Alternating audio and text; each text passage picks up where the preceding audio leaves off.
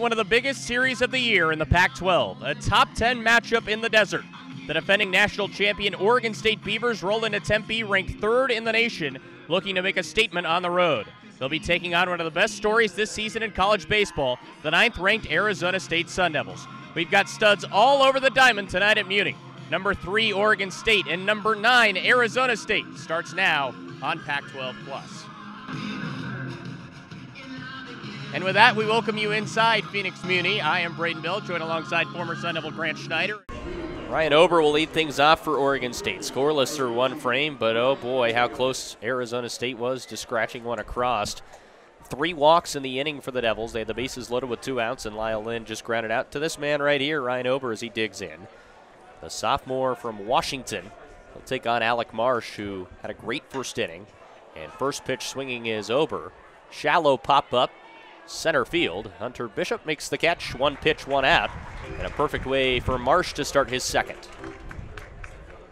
Yeah, Arizona State coming off of that bases loaded opportunity in the bottom of the first and didn't, capitalize on that situation. Alec Marsh doesn't care. He's back on the mound, throwing a first pitch strike, first pitch out. So this guy's in a groove right now, and he's showing it. Here's Alec McGarry. 5 home runs, 17 RBIs, that .292 average. Left-hander looks at strike 1, and you mentioned it, Marsh appears to be pretty comfortable. That first at-bat, Tyler Malone sent a drive out to right center field, but ever since, Marsh has calmed down and has commanded the strike zone, and that's what you want to see from your Friday night guy, especially after a rough outing like we talked about earlier that he had last week against USC. It's 1-1 to McGarry. Unbelievable action on that changeup. I don't know if you saw that. That was crazy. The wind's blowing, in with Marsh, so he's got a little extra help from the wind.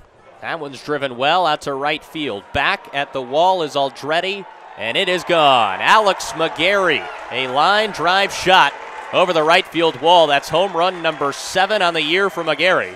And the Beavers strike first here on a Friday night in Phoenix. 1-0 Oregon State.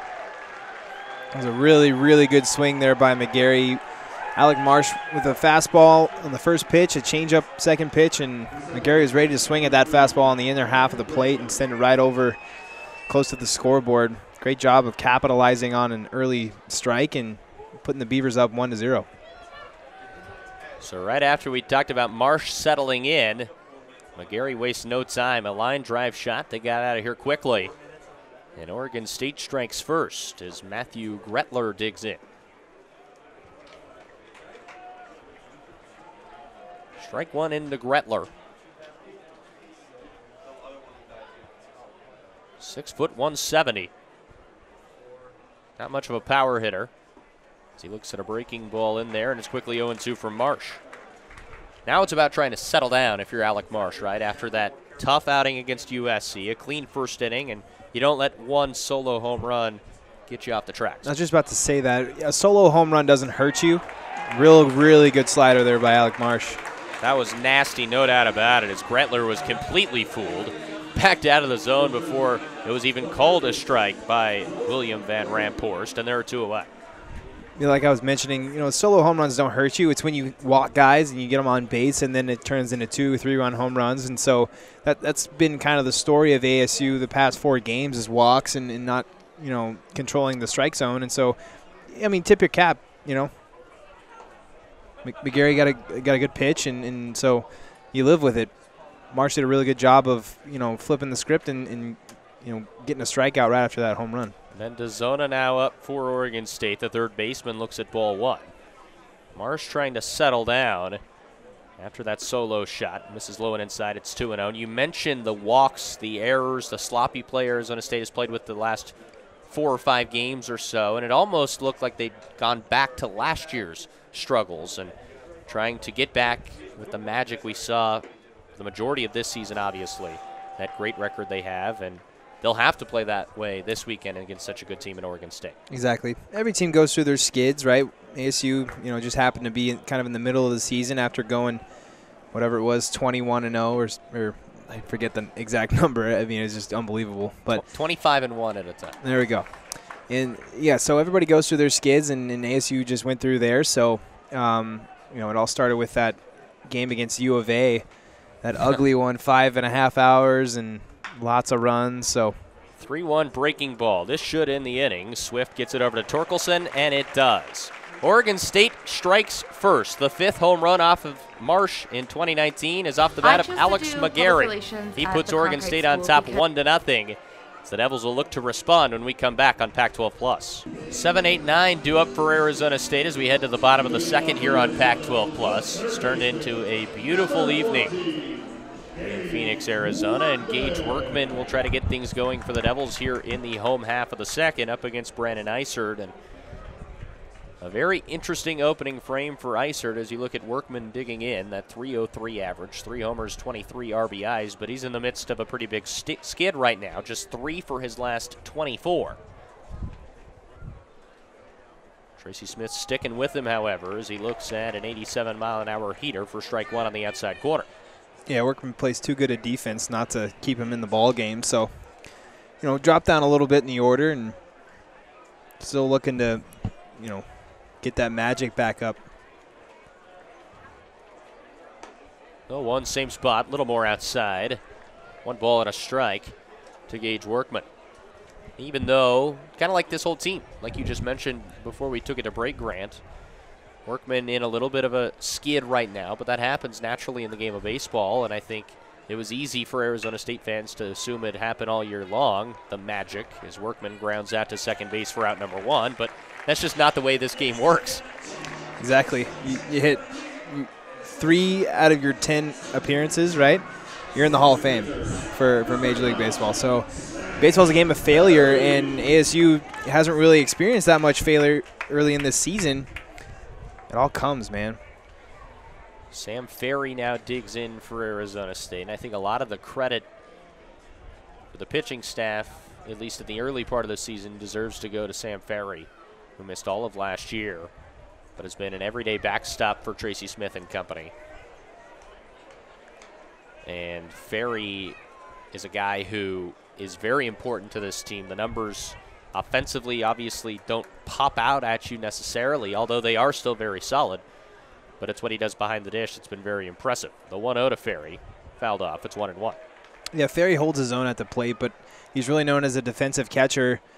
He's got an unbelievable arm, and is a wall back there, especially with runners in scoring position. But he's a captain of the team, right? He's a catcher, and the pitching staff, he keeps everybody under his wing and kind of has a good relationship with everyone, knows what they want to throw in each count, and kind of can work with everyone, settle them down if they're in a tight situation, what have you. So also it allows Lyle to focus more on hitting, right? I mean, we've seen his RBI numbers jump up to 34. Last year he had about 18 RBI. So, Lyle, obviously he was the full season catcher last year and kind of had to do both. And Ferry gets it done with a bat right there. First hit of the night for Arizona State comes courtesy of Sam Ferry.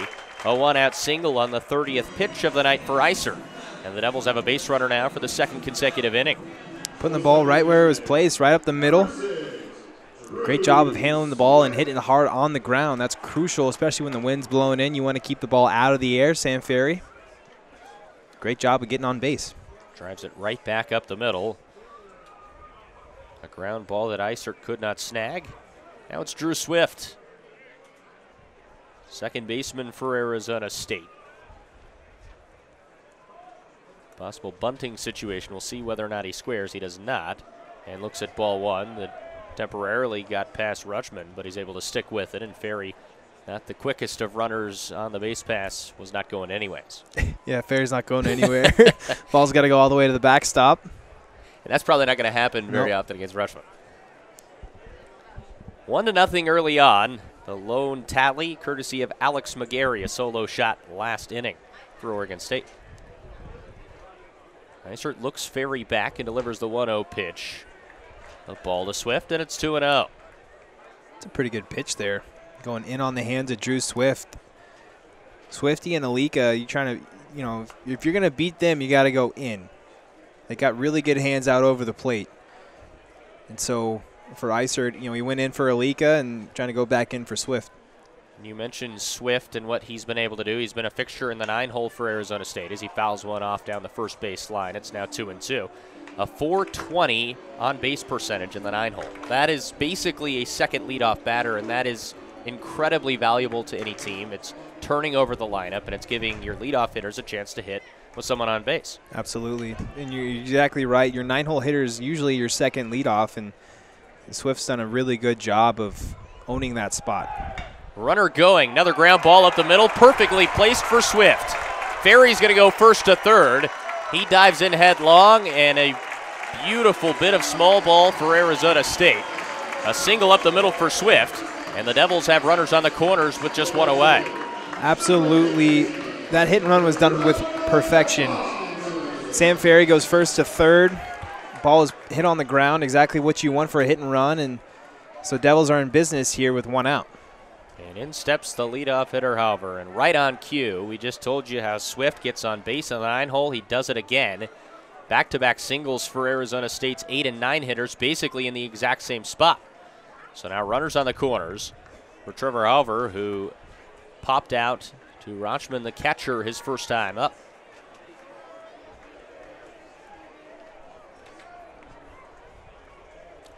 .395 clip with runners in scoring position for Halver. Trying to perhaps tie this ball game up for the Devils here in the bottom of the second. Eisert's worked through some bumps. Here's his 35th pitch of the night. Breaking ball in the outside corner for strike one. And it seems like early on, when he falls behind hitters, the Devils have had a lot of success, but when he's throwing first pitch strikes, he's as good as advertised. Exactly. What's interesting here, you got the second baseman, Matthew Gretler. He's playing real close to second base. Big hole over there on the right side, and Trevor Halver likes to pull the ball, so it's going to be an easy one if he can get around something and push it over there. Breaking ball in the dirt. Good jump over there by Swift, and no throw. That's a big-time sequence, a breaking ball in the dirt that Rutschman was able to stop, but it squirted away just enough. The speedy Swift advances to second, and now that changes everything. A ball on the ground now could tie this ball game. Oh, yeah. Absolutely perfect job by Drew Swift, recognizing the pitch was in the dirt, not hesitating and getting all the way over to second base. Rutschman did a good job of stopping it. He probably could have thrown him out if Swift would have hesitated, but no chance there. Great opportunity for the leadoff man for Arizona State. 1 ball and 1 strike. And it's outside 2-1.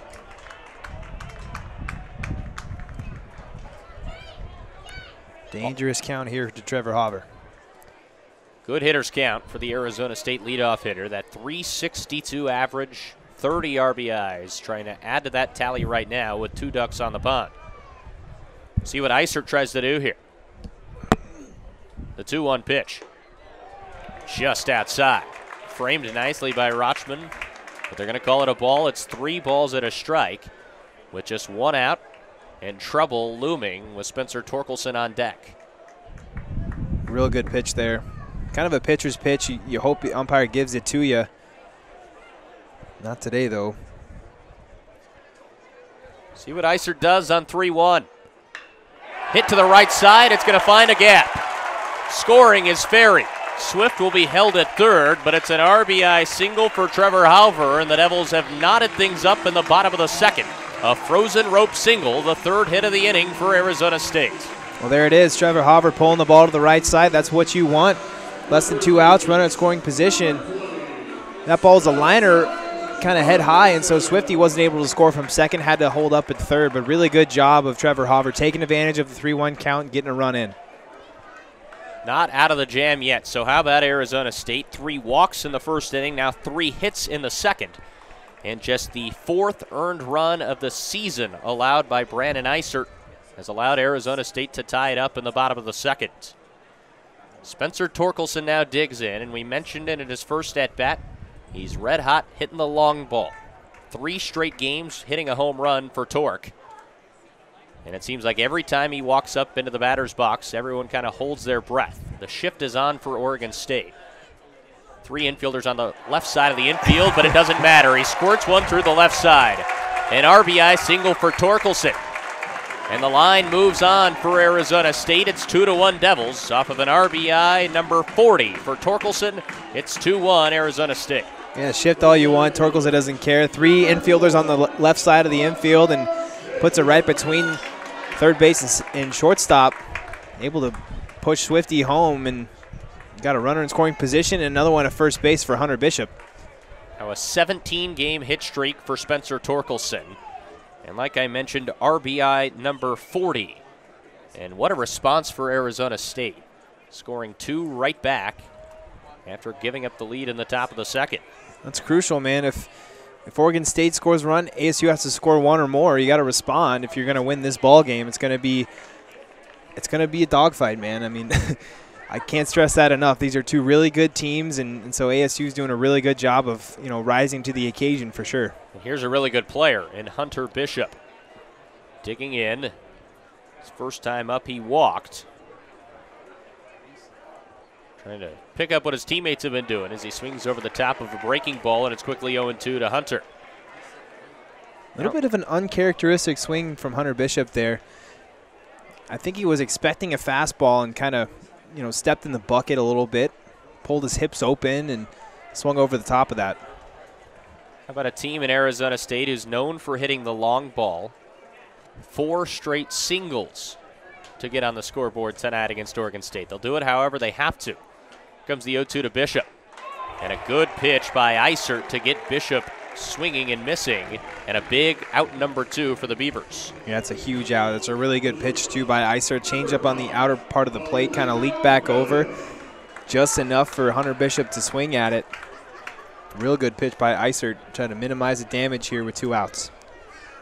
A .482 on-base percentage. That's what Alika Williams sports as he grounded out in the first inning, and will have a chance with 2 away to try to tack on to this early lead for Arizona State. 2-1 Devils. He swings on the first pitch, sends a slow ground ball out to Armstrong, who tosses over to second in time to get the runner. And that's it for Arizona State in the second. But 4 singles for the Devils, known as a power team. This time they do it with finesse, and they lead it 2-1 as we're through 2 at Muni. Grant, we have a treat this weekend here in Tempe. You look at the national rankings. First off, you'll notice quite a few teams from the Pac-12. But second off, you'll notice Arizona State 9th. You'll notice Oregon State 3rd. We get to see both of those teams in action this weekend. Very fun, entertaining start to this game. The opening 2 frames, Arizona State on top 2-1. But both these teams, they have higher aspirations than just this 3-game weekend series. Obviously, Oregon State won it all last year, and Arizona State, one of the best starts in program history. 25-1 at a time. They're trying to get back to Omaha for the first time since 2010.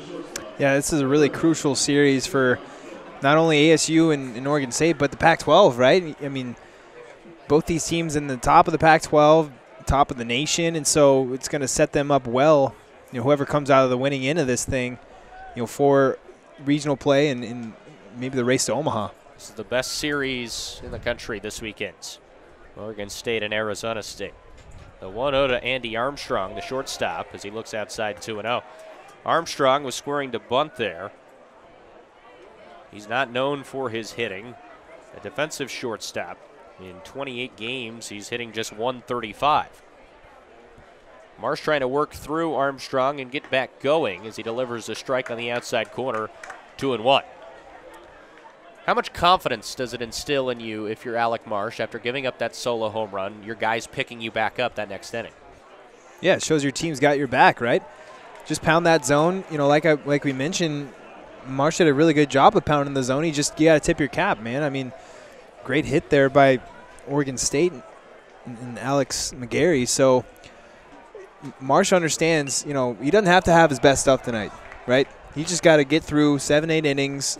His offense are going to, pick him up, and then we transition over to the bullpen. You act like that's casual for Marsh, but he's been so good that it is. Yeah, I mean, that's what he expects. Every time I talk to him after every game, I say, hey, man, great job. You look good.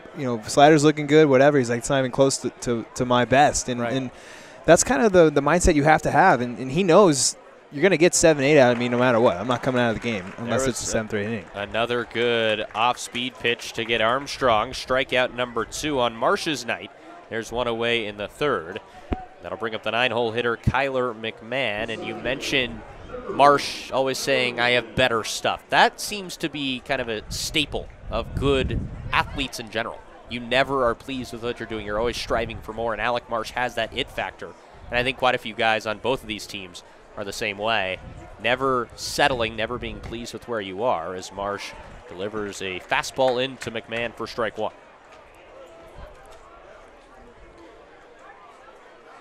Alec Marsh, the story, there's so many numbers you can really say that signify how good he's been, and one of them is that every single time he goes out as he delivers the 0-1, a breaking ball that fools McMahon, it's 0-2. Every single time that Marsh goes out, you can expect a quality start, or at least you assume he can give you one. 11 of his last 16 starts dating back to last year, they've been quality, and that just shows that he's the Friday night guy. As the 0-2 pitch runs high, it's ball one. Giving your team a chance to win, right? That's your job as a Friday night starter, and Marsh does that every time he comes, and toes the rubber. McMahon behind in the count, 1-2. Marsh throws another fastball at 94, a little high, and McMahon's worked it back to 2-2. Sophomore from Seattle, Washington is McMahon. He came up big in that weekday game against Oregon that Oregon State eventually lost to the Ducks. He had a clutch RBI double in that comeback. Fell short against the Ducks. Another good breaking pitch that fools McMahon. Back-to-back strikeouts for Marsh to start his third inning. The third of the night overall for Alec. 2 up, 2 down here in the third. How about that? Back-to-back strikeouts coming to you with the curveball. He's got a really good slider. That's kind of been his pitch, this year, but obviously he's been working on it in the bullpen. Pitching coach Mike Cather showing him maybe a little different grip or something like that. That's a really good curveball there from Alec Marsh. In steps Tyler Malone, who had everyone worried that was wearing maroon and gold as he led off the game with a high fly ball to right center field. It was just short of the wall out there. Hunter Bishop was able to make the catch, but it looked like he almost had a leadoff home run for Oregon State. Love it there. First pitch inside for a changeup. Ground ball to the left side. Williams on a backhand. Strong throw across the diamond in time. And a nice shutdown inning for Alec Marsh in Arizona State, as the Devils take the lead in the bottom of the second and then get Oregon State 3 up, 3 down in the top of the third. It's 2-1 Arizona State. So we're set for the bottom of the third from Muni. Welcome back. 2-1 Arizona State over Oregon State. And sometimes the old saying goes, numbers never lie. You've heard that before, Grant. These numbers don't lie, and those records on top, there's a reason why they are what they are. These two teams obviously very good. You look at Oregon State's team ERA, which pops out at 2.78. You look at Arizona State's home runs at 50 and 9.6 runs per game. You see why both of these teams are excelling, and that's why this weekend's going to be so much fun. Yeah, Arizona State's offense, we know it's been good, but what's cool too is the opponent average, just 50 points, in difference between Arizona State and Oregon State's pitching. Arizona State's done what they needed to do on the mound, against these teams. Just like we mentioned, the 4-game skid of, throwing the ball all over the place and walking guys. But for the most part, they've done well. Carter Aldretti will lead things off for Arizona State in the bottom of the third. He looks at ball one. A walk in his first at-bat. And those 50 home runs that pop out at you when you look at Arizona State's season stats, if you will, already tied for what they did all of last year. There's Carter Aldretti. It's not a home run, but it's another single through the left side as the Devils continue to just find some holes. The 6th hit of the night for Arizona State. The 5th hit of the night for ASU. All 5 have been singles. And another leadoff base runner for the Devils. Great job of Carter Aldretti turning on that fastball on the outer part of the plate, so he hit it off the end of the bat. Got enough speed to get past the third baseman. Now Lyle Lynn will dig in for Arizona State, looking to get some revenge after he grounded out to first base in that first inning. The bases were loaded for Lynn, and he was unable to bring anyone home. His teammates picked him up, however, last inning, scoring 2 runs for the Devils. And now on the first pitch, Aldretti will be running. It's a designed hit and run that will be fouled off out of play for strike one. Yeah, if you're going to do a hit and run, you want to do it with Lyle Lynn. He does such a good job of poking it to the right side and handles the bat really well, so you almost count on him getting a ground ball. Great decision there by Tracy Smith and Ben Greenspan, the third base coach. Lynn at 279, 4 home runs, 34 runs batted in. The Devils looking to extend on a early 2-1 lead. Lyle fouls another one off out of play. And it's 0-2 to the Arizona State DH.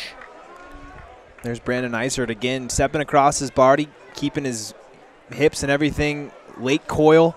Then he blows it inside with a fastball. We mentioned in the first inning, does a really good job of getting in on these right-handed hitters, and that's a great example right there.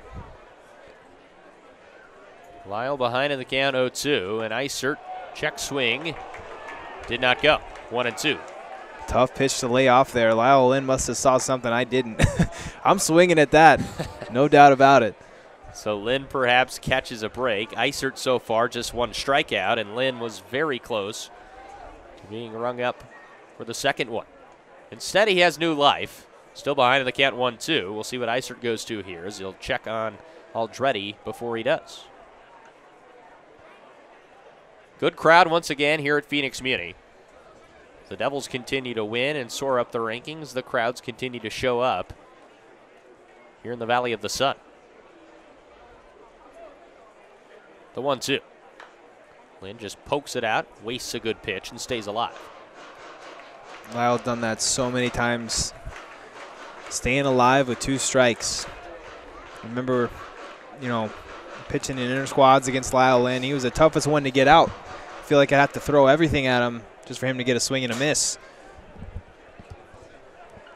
Lynn battling, like you said, like he always does. And for Eisert, already 50 pitches thrown in just 2+ innings. The 1-2. Lynn, liner out to center. McMahon is there and makes the catch. One away. They'll throw back to Aldretti. Carter was about halfway to second, but he's able to scramble back in safely. So Aldretti stands at first with one away, and here comes Gage Workman. Yeah, that pitch got way too far inside for Lyle, and it kind of flared off the handle there. For Carter, he had to, he had to kind of get out towards second base because that ball falls. He's got to be standing on second, so good job of getting back for sure. You look at Eisert's line so far, it's not going to wow you, obviously. He's given up 2 runs, 5 hits, but if you think about all of the contact, it's been very soft. Devils haven't really squared up a single ball. They've just found holes at the right time. That's the difference in the score right now. But those 5 hits, and a team that prides themselves on, like we talked about, home runs, extra base hits, they haven't had any so far tonight. Instead, 5 singles. Yeah, really the only ball that was squared up was Trevor Hauver back in the second inning. That liner over the second baseman. But like you mentioned, everything else kind of weak contact, weak ground balls, just finding holes. We mentioned that slide that Gage Workman's on right now, and even though his average is still at 300, he was well above 300 before this slide, but even with it, still hitting .327 with runners on base. That part hasn't fallen off at all for Gage Workman, and with Aldretti standing at first, see if he can keep up with those numbers for the Devils. Eisert's 53rd pitch is cranked out to left field, and it'll drop right in front of McGarry, the left fielder. That one was squared up right on cue. The 6th hit of the night for the Sun Devils, the first for Workman, and 2 aboard now for Sam Ferry. That was a really good job of Gage Workman to get around on that baseball and meet it in the middle of the barrel. I thought it was going to be another one of those, pitches for Eisert getting in on the hands and kind of flaring it out to either foul or soft over by first base. But Gage Workman, his hands were too quick. He got to the ball and squared it up. Liner right in front of the left fielder. One away for Ferry, who singled. It was the first hit for Arizona State last inning, and the Arizona State backstop looks at ball 1 high. Obviously no action in the Oregon State bullpen yet, but at 54 pitches and 6 hits allowed, Eisert definitely looking more hittable than any other team that's faced him has thought he's looked all year long. He kind of got into trouble, though, with those walks. It really rose his pitch count, and so this is his ball game, right? Oregon State's got an unbelievable bullpen, and they're not going to use it if they don't have to. If they can get as much as they can out of Eisert, you still got to remember you got 2 more games after this. So you don't want to use all your weapons. But if Arizona State can put up a couple of runs here, that could change things dramatically. 1 ball and 1 strike to Sam Ferry. Eisert gets the sign from Rutschman. Here comes the 1-1. Ground ball right side. It'll move the runners up. They'll throw actually behind and get out Workman. So a fielder's choice. And there are 2 away, now runners on the corners for Arizona State. So a little bit of a dangerous play that time by Ober to field it, spin, and throw to the shortstop Armstrong, but it was a fine play, and they're now 2 away. So it's a 3-6 fielder's choice for those of you scoring at home. And Drew Swift will have a chance, an RBI opportunity with 2 away and runners on the corners. Swift singled and scored last inning for Arizona State. 2-1 Devils, bottom of the 3rd. Braiden Bell, Grant Schneider on the call Friday night. Top 10 matchup here on Pac-12 Plus. Aldretti leading off at third base, and Ferry stands at first. Swift fooled on a breaking ball that time for strike 1. Real good pitch, 0-0. You're always expecting a fastball when you're early in the count, and great job by Eisert. Little off speed there. Swifty went all out for it. Eisert made him pay. Big opportunity for Arizona State. Runners on the corners, 2 outs. Fouled off by Swift, and now Eisert can do anything he wants ahead in the count 0-2. You're exactly right. Is he going to go inside? Is he going to go up and in? Maybe a little breaking ball in the dirt. He's got a good slider. Let's see what he does here, 0-2. You obviously have a great catcher behind the dish. You could trust him to bounce one in there. Another luxury of having one of the best players in the country. Here comes the 0-2. Swift lays off a fastball well outside. It's 1-2. It's one of those pitches where you say, all right, I'm going to throw it as hard as I possibly can. Got to be kind of out of the zone, try to get a swing. Can't get Swifty on that. He's too good of a hitter. That was always fun, though. When I'm 0-2, you know, when I was playing, I would literally try to throw the ball as hard as I possibly could. Eisert still just touched 88 with that fastball. The 1-2. Inside. Swift's worked it back to 2 balls and 2 strikes. And some of the fans wearing orange, there's a pretty good contingency of Oregon State fans down here in the Valley of the Sun. They wanted that one. That was a real good pitch. Real good changeup. 286 batting average for Swift with 2 outs. Here he has a 2-ball, 2-strike count with 2 outs and runners on the corners. Eisert deals. Swift swings. It's a foul tip, and he stays alive. Stays alive. Can't believe Adley Rutschman didn't hold on to that one. Would have been a foul tip into the glove for strike 3. And a sigh of relief if you're Drew Swift. 2 balls, 2 strikes, 2 outs. Bottom of the 3rd inning, 2-1, Arizona State on top. Again, the 2-2 pitch. Swing and a miss. Big strikeout that time by Eisert. That's his 2nd K of the night, and he escapes a jam in the 3rd. It's 2-1 Arizona State as we're through 3 innings on a Friday night at Muni. Welcome back to Phoenix Muni. 2-1 Arizona State on top of number 3 Oregon State. We're joined by a special guest, Arizona State's Vice President for University Athletics, and the Athletic Director, Ray Anderson, joins us now on Pac-12 Plus. Thanks for joining us in the booth, Ray. My pleasure, Braiden. So 2-1 Arizona State on top, and as we look out from a beautiful view here at Muni, it's great to see the energy obviously back around this program. You think to the U of A series a couple of weeks ago, sold out stadium, and again, a good crowd here tonight. It's great to see the energy back.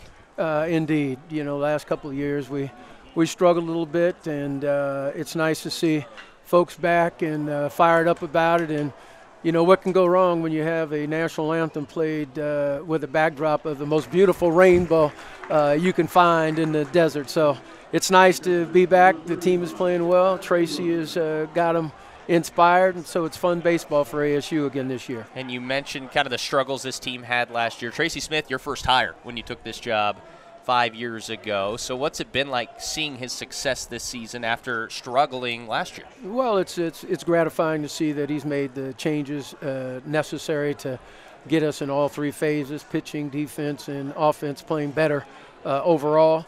There's a lot of games left, and so we're going to keep grinding out the season. But I think he's doing a marvelous job. He's really brought this team back, and I'm really excited about the future. Again, chatting with Arizona State Athletic Director Ray Anderson as Adley Rutschman looks at ball one inside.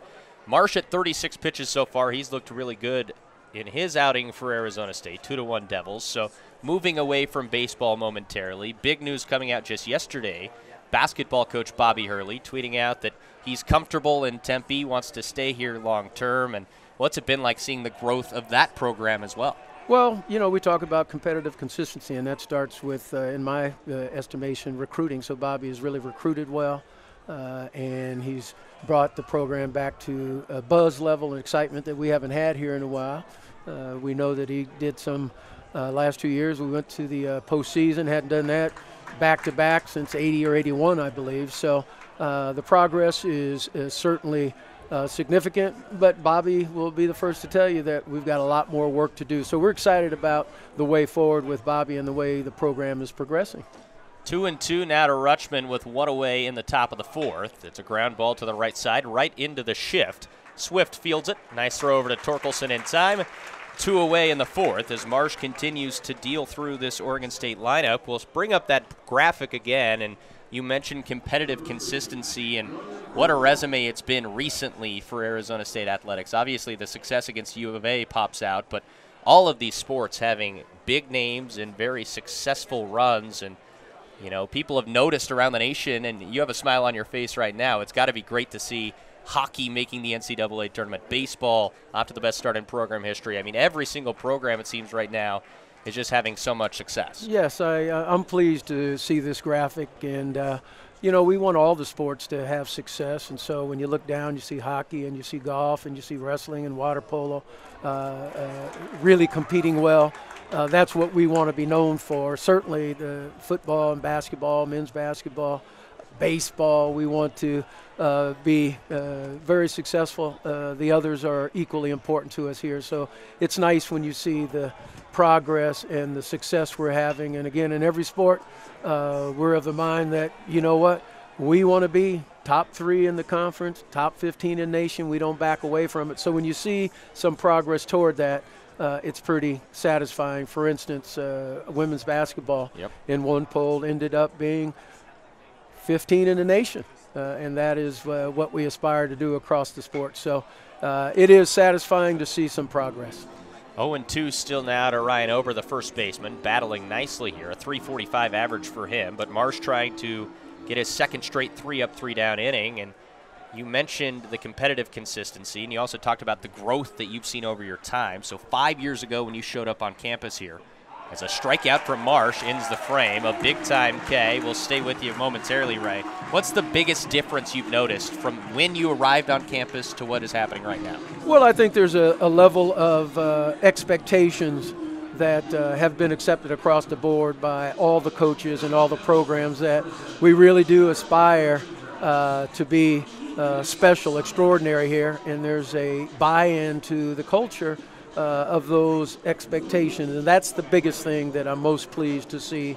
And it takes some time, and we still have some work to do, but I really think the commitment to excellence, not to be corny, is real here, and I'm very proud of that. And certainly it's showing on the field, on the rink, on the diamond, wherever you look.